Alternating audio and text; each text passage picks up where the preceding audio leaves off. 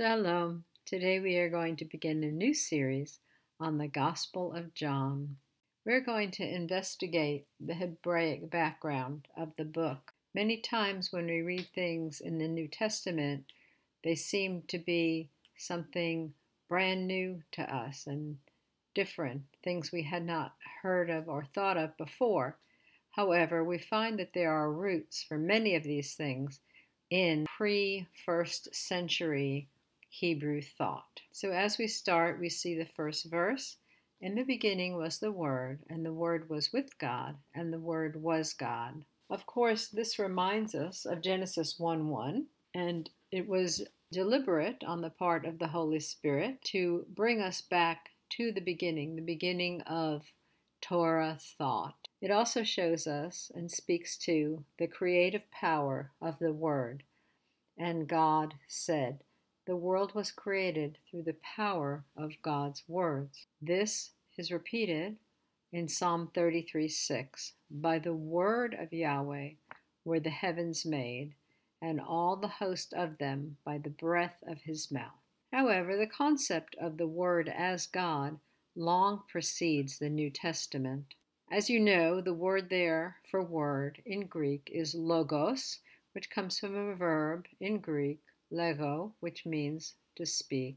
The concept was first written about by Heraclitus, a Greek philosopher from Ephesus, who lived from 535 to 475 before the Common Era. His concept was that the Word is a fixed principle in the world of change. Later, the Stoics adapted a similar principle that the Logos was the power that controlled and ordered the world. This concept is reflected in a mathematical theorem called Brouwer's fixed point theorem in the field of topology. The fixed point theorem is best understood by some illustrations.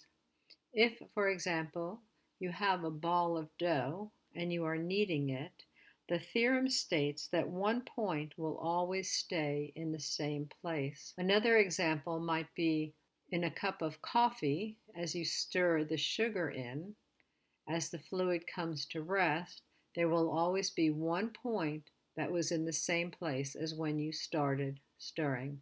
So this gives us a mathematical concept to go with the philosophical concept that the Logos is a fixed principle in a world of change. There is a group of writings which is called the Targumim. The word Targum comes from a biblical root, which means basically to translate, and we see it in Ezra 4:7.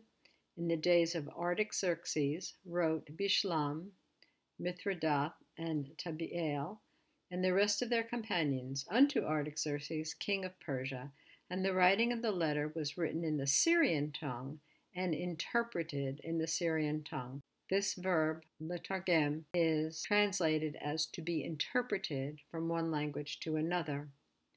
The history of the Targumim we also see even in Ezra and Nehemiah, when the people are standing and listening to the Torah being read, and the people cannot understand it, either for lack of knowledge or for lack of context, because they are long removed from the time of Moses.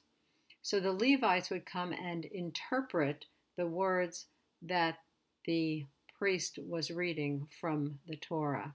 It's this kind of interpretation.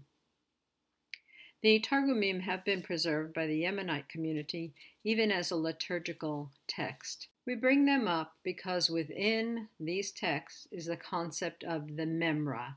The word memra comes from the root amar, which means to speak. The memra is the word. It is distinct from God, but revealing himself. It figures constantly as the manifestation of the divine power or as a messenger in place of God himself. It is especially used as a substitute when an anthropomorphic expression is to be avoided. Remember, we are not giving a commentary on the validity of these concepts, only to state that these concepts would have been in the minds of the hearer of John's Gospel in the first century when it was written and expounded. The most famous of these Targumim is Targum Onkelos. Onkelos lived from 35 to 120 in the Common Era. He was probably a convert to Judaism. And we have some examples of the way in which he used this word, memra, which is the word. In the King James, for example, in Genesis 28, 20 and 21, it is written, "And Jacob vowed a vow, saying, If God," that is Elohim in the text, "will be with me, and will keep me in this way that I go, and will give me bread to eat and raiment to put on, so that I come again to my father's house in peace, then shall Yahweh be my God." In the Onkelos Targum translation, it is written, "And Jacob vowed a vow, saying, If the word of the Lord, the memra, will be my help, and will keep me in that way in which I go, and will give me bread to eat and raiment to wear, and bring me again in peace, to the Lord shall be my God." Another example from Numbers 23:21, the classic translation, "He hath not beheld iniquity in Jacob, neither hath he seen perverseness in Israel. Yahweh his God is with him, and the shout of the king is among them." In the Onkelos Targum, "I have seen that in the house of Jacob the worshippers of idols are not, nor in Israel the workers of the work of lies. The word of their God, the memra, there is their helper, and the Shekhinah of their king is among them."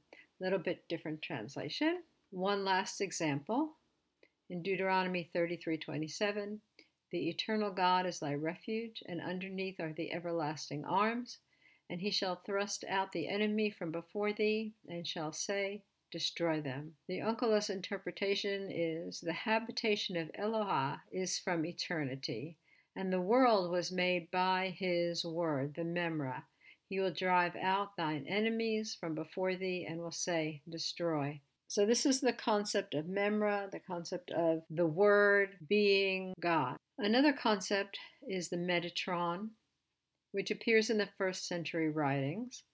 It is the name that Enoch received after his supposed transformation into an angel, and he is equated with the Son of Man who is enthroned in heaven. It appears that the origin might be Greek, metathronos, the one who is beside the throne or maybe behind the throne, sitting in the seat or by the seat of God. The Metatron appears quite a bit in the Talmud, which is a later writing, which gives some definition of what the Metatron is. So, for example, in Avodah Zarah 3b, it says Metatron, and it gives the definition. The name of an angel who is also called Metatron is probably derived from Metator, meaning guide, precursor, he being regarded as the angel who went before the Israelites in the wilderness. You remember that God told the people in Exodus that he would send his angel before them to keep them in the way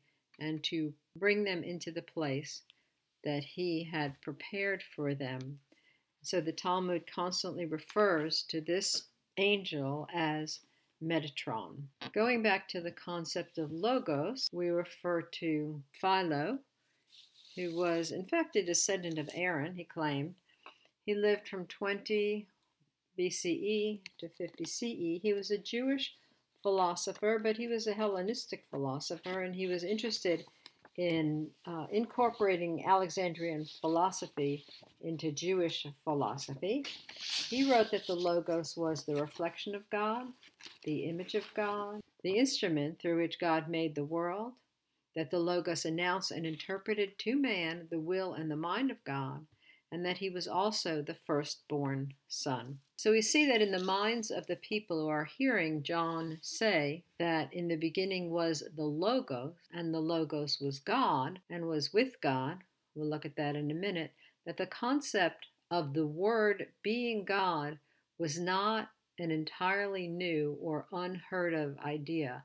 We can track it through the idea of Philo with the Logos, through the Talmudic concepts and earlier concepts, even in the book of Enoch, of Metatron, the one who is by the throne or near the throne, and also the concept of the memra, the word, where we see that Onkelos substituted in several places the memra of God for the word God as it appears just in the Masoretic text. We also see in John 1:1 that the Word was with God and the Word was God. In Hebrew, there is more than one way to express the concept of with, but one of those words is the Aleph Tav, and we have a whole series about that if you want to get more into that.